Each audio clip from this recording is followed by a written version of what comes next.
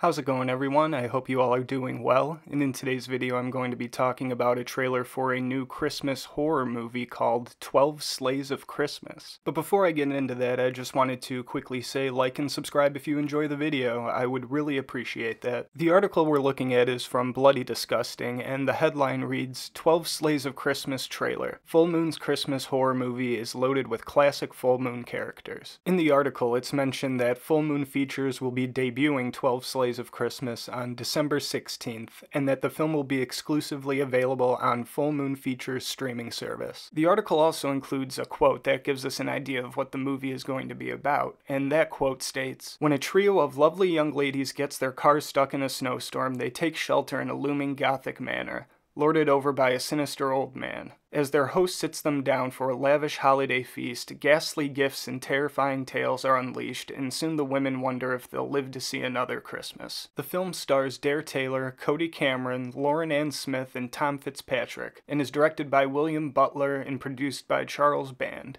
Okay, so now I'm going to be watching the trailer for 12 Sleighs of Christmas for the first time, and I'll be back in a couple of seconds to give you my thoughts and opinions on it. And if you want to watch the trailer for yourself, I'll leave a link for it down in the description of this video. Okay, I just watched the trailer for 12 Sleighs of Christmas for the first time, and it looks okay. This probably isn't the kind of horror movie that I would be interested in just judging by the trailer, but I can see a lot of people liking this one. In the beginning of the trailer, it shows a car traveling in a forest during a snowstorm, and the car gets stuck, and you can hear an announcer over the radio say all of the businesses are shut down, all of the roads are shut down, everything is shut down. Then the three women who were stuck in the snowstorm find a house nearby, and they knock on the door, no one answers, so they just let themselves in. And then they're greeted by an old man who looks like Ebenezer Scrooge. This guy might have been in a previous Full Moon movie. I don't really know that much about Full Moon, but they're greeted by him, and he gives them shelter during the snowstorm and gives them food. And in his house, he has a lot of weapons, and one of the women asks him, like, why do you have all these weapons? And he's like, oh, I pride myself on hunting everything that I consume. Then one of the women finds a book called The 12 Sleighs of Christmas, and she shows it to the old man, and the old man explains that he really likes holiday horror stories, and then I guess he proceeds to read the book to the three women. Then it shows some clips of people getting attacked with weapons, and I guess that's kind of giving us a look at what the stories are going to be about. So in my honest opinion, this movie isn't going to be for me.